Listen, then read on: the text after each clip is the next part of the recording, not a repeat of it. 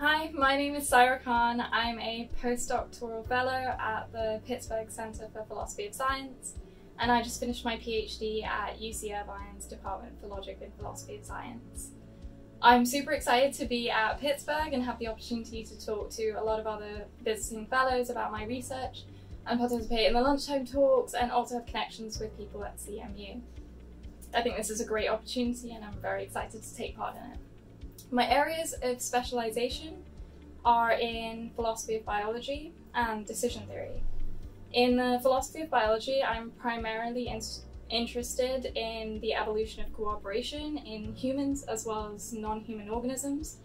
So this is really puzzling from a biological perspective and a philosophical perspective because cooperation is costly and natural selection should favor self-interest. So the puzzle is to explain how people can, or how organisms can be cooperative when natural selection doesn't favor that. So far, I've focused on the evolution of human cooperation, in particular the co-evolution of commitment and cooperation over our evolutionary history. So that's showing that forms of commitment allow us to engage in forms of cooperation that in turn provide the selective environment for increasingly effective commitments.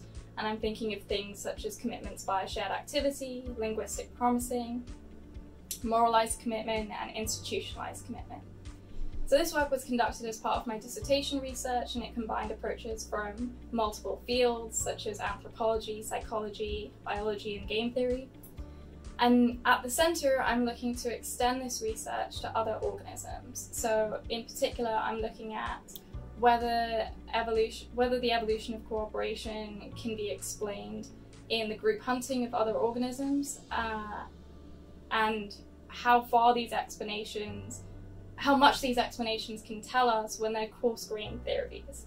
So you might want to consider things like ecological context or characterization of the problem in different environments, and our coarse-grained theories of the evolution of cooperation might be not nuanced enough to do so. So that's one project in the philosophy of biology that I'm working on here. In decision theory, I've mainly been working on two things. The first is transformative experience by Laurie Paul, which is concerned with how we make decisions in potentially life-changing situations. So the example she uses is whether we can rationally choose whether or not to have a child. So I've done some work engaging with whether standard decision theory can deal with this challenge.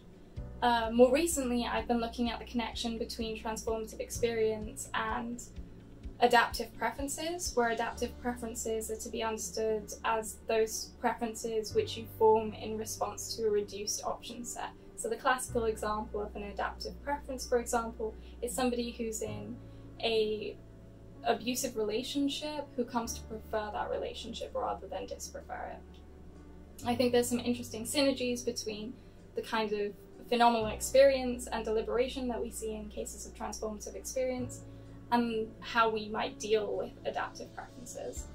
I've also been looking at the debate between evidential and causal decision theory, which are our main competing theories of rationality, and in particular I've been looking at whether models of deliberation are good for reconciling these theories.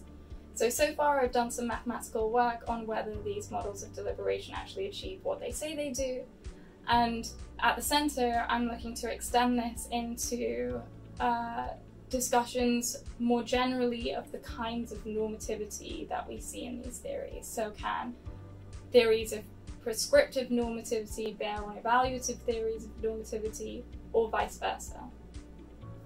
So that's me. Thank you.